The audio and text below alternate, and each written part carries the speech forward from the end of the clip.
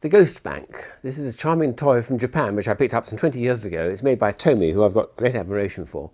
They make some very clever stuff. This one does something almost magical. You put a coin in the middle there, you push it down so it appears now to be in the monster's mouth or close to it, and the monster's now going to gobble it up. When I push this down a few times, oh, he swallowed it. Goodness me, how did he do that?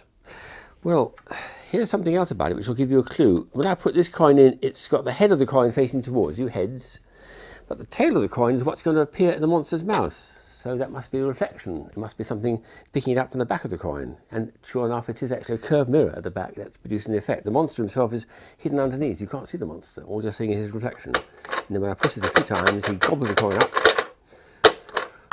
Oh, he's finally eaten it. Very, very clever idea. No one's ever produced anything quite like it before or since. And I just admire this company so much for what they can do with mechanical items.